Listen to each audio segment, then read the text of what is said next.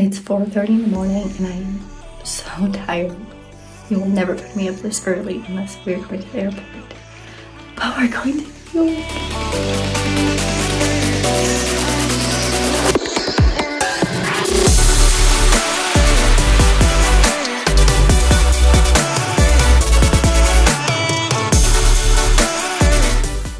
Where are we going, Gavin?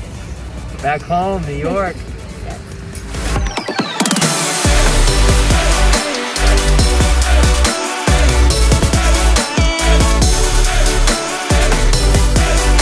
We did a ton of walking around and seeing the city. This was only my third time in New York, so a lot was brand new to me. We stopped by Washington Square, which is right next to NYU. There were tons of people hanging around, and that was the first place I noticed how different the style vibes were in New York compared to Texas.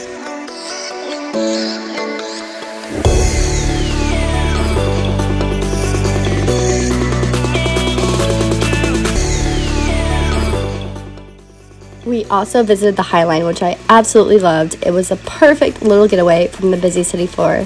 In addition to all the greenery, there were tons of places to sit down, and there were even places to grab a bite. So, of course, I snacked some coffee. Eventually, we were led to this structure. Where are we? We are at the vessel. That is new. We can't get in today though. Sold out.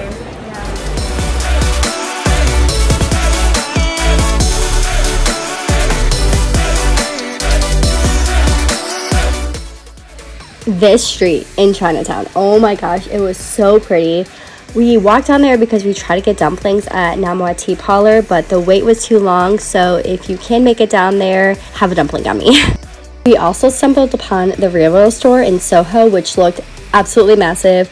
I was just super upset because we didn't get to check it out because it was late and after hours, so it was closed.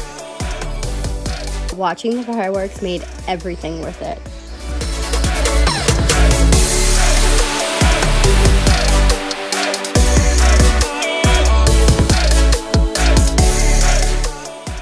Overall, this trip was a massive foodie stream.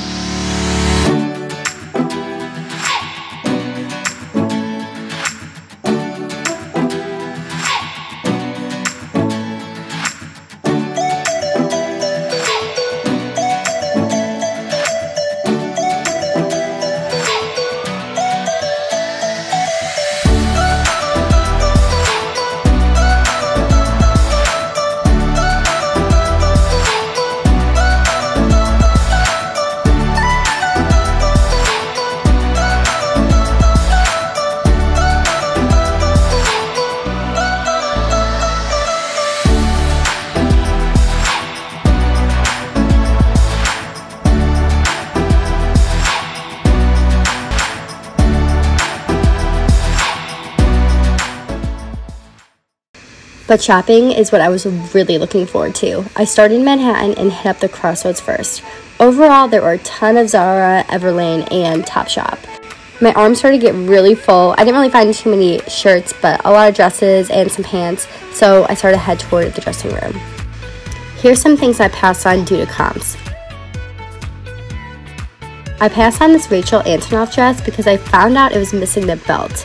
Also, the star dress was the first thing I had found, but unfortunately the comps were not the best. On my way to the checkout, I picked up these Della Terra shoes. I had never heard of them before, but they looked really trendy to me, which it turns out they were a very sustainable brand and they had many articles written about them, so I scooped those up. Next, I head to Buffalo Exchange, which was right down the street.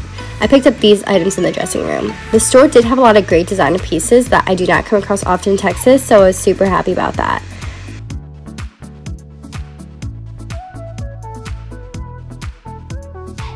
This Free People dress I have sold about 3 times, I think, so I was definitely getting that. Then the Biden jacket had comps all over, but when I put it on, it felt very trendy and I liked the look. I was also shocked when I found this suede All Saints jacket. Next are some passes I had due to comps.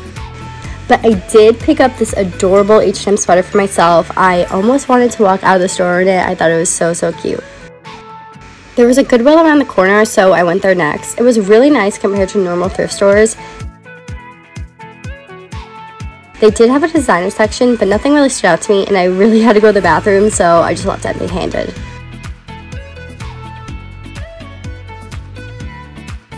Then I headed to Brooklyn to check out the stores there. My hands were so full, so I didn't really get much footage, but check out these Lululemon Align leggings for only $19. Surprisingly, the pricing in New York was not that expensive for these stores, especially compared to what I pay back at home. Housing Works was another shop I checked out. It was really small. This was the only rack of dresses. I did pass on this Madrigal dress just due to comps and price, and it was just so small I wanted to get out of there.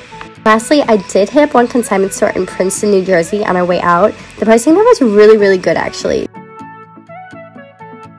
Just look at this Layla Rose dress for only $27. Now time to sort. Here are the items I picked up. There was actually a lot of Alice and Olivia, but I picked up these two items from that brand. The blazer was one of my favorites. It had pretty good comps I was super stoked about.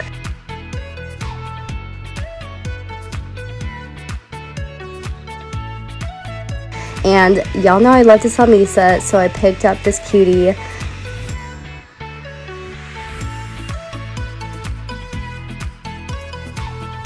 Lastly, I got this different Layla Rose dress, but I'll tell you why I didn't pick up the other. Now onto my passes. Like I said, I did end up passing on the first Layla Rose dress because it was tailored in. You can see this by noticing how the size tag is gone underneath by the fabric tag. I also passed on this Iman leather jacket just due to comps and pricing. And then this Claudia Strader, I don't know how to pronounce it. I just wanted to look up the jacket, but it didn't turn out to be anything good. Overall, it was a very successful trip. I will definitely need more bags next time. Thanks for watching.